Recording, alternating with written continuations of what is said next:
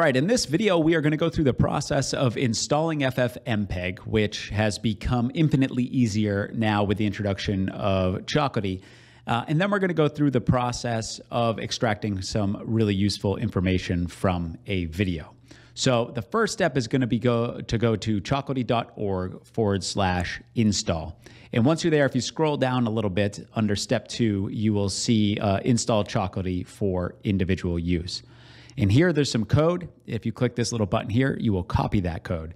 Now we're going to go into PowerShell. So in the start menu, just type in PowerShell and then right click to run as an administrator, which you will need to do. Now with that code copied, if you just hit Control V, it'll set it there. And if you hit enter, it'll start the installation process. So that will take just a couple seconds, probably 30 seconds or so. And once it's done, if you just type in Choco, then you should get a response like this. And that will help you to determine whether or not that installed properly.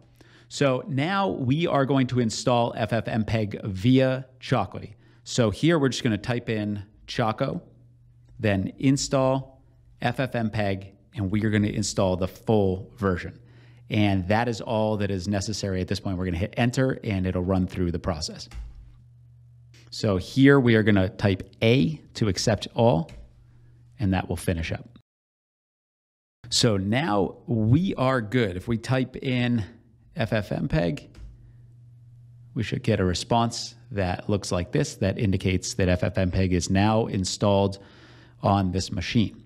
So now the next step is going to be to use this program to analyze a video. So I have a folder here, FFmpeg, and within it, I have a text file, and then I have a dash cam video from a Tesla. So we're gonna open up this text file just to take a peek at what's inside of it. Ultimately, we're going to turn this into a batch file so that we can use it to run the analysis. But in here, you can see that it's referencing the install location of FFmpeg, FFplay, FFprobe. And then there's some code down here that's asking FFprobe to analyze the video and spit out a bunch of very useful information into a CSV. So the only thing, if you installed FFmpeg like we just did, then these addresses should work just fine. However, if you installed using a different methodology, you'll just have to figure out where you have it installed and replace these addresses with that installation address.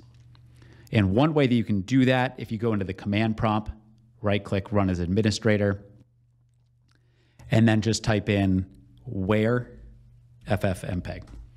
So here you can see that this is where it's installed. So now we're good with that.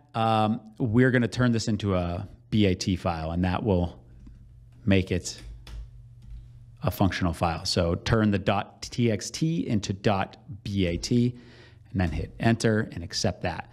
So again, this is a dash cam from a Tesla. We're going to just drag that and drop it into here.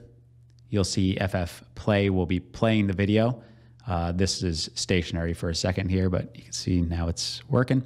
And I'm going to close out of this, and then it will finish the process. So now we see here we have debug.txt that talks about the process a bit, and then we are going to get what we're really after, which is the CSV file. So this is what you're going to get in the CSV file. You're going to get the media type, whether or not it's a keyframe, the packet duration. You're going to get the best effort timestamp, the width and height of the image or the frame, whether or not it's an intra frame or a predicted.